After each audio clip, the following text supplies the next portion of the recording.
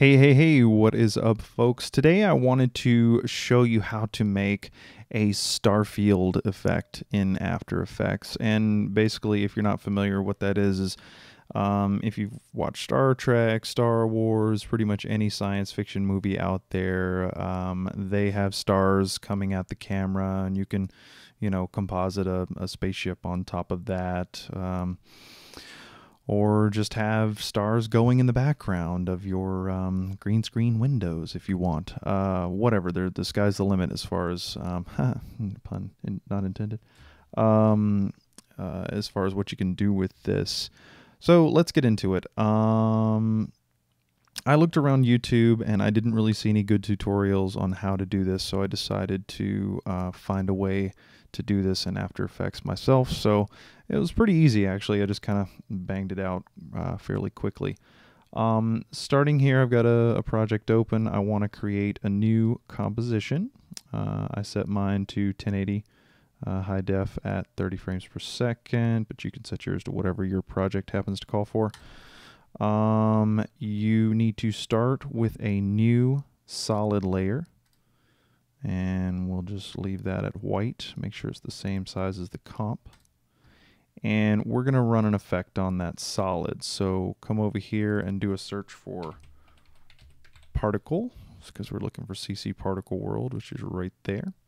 And the default that comes up for CC Particle World is this ugly yellow and red sparkler effect. That is not what we want. So let's change the particle to a faded sphere, and then we're going to change the color to white, and we're going to change the depth color to kind of a medium to dark gray. You can set that to whatever your preference is, but I liked that dark gray. Now that's getting better, but it still just looks like a bunch of bubbles. And we want to change the birth size down to a little bit smaller and the depth size to a little bit smaller. And also, they're still falling down towards the ground. If you notice, we do not want that. So let's go into the physics and turn the gravity to 0. So now they're going to start in the center and fly towards camera. Now, that looks very cluttered for space, so I'd like to move those stars a little bit farther out.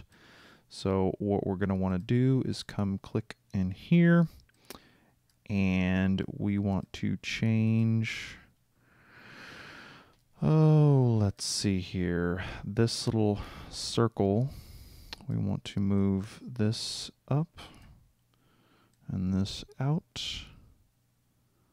so that we get the stars a little further apart. And you can set that to your liking. I actually want to bring that in just a tad. So now if I play that back, that's a pretty nice little Starfield, if I do say so myself.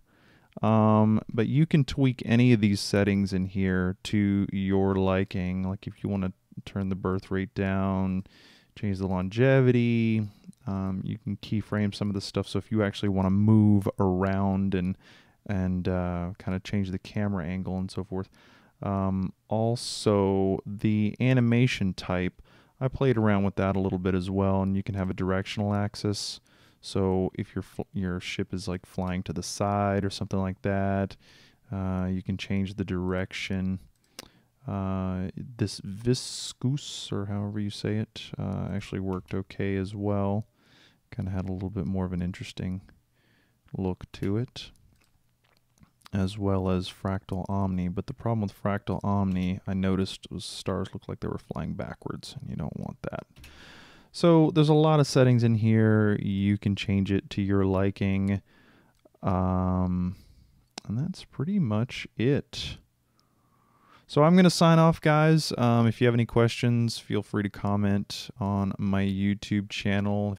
And I hope you enjoyed this tutorial, and thank you so much for watching.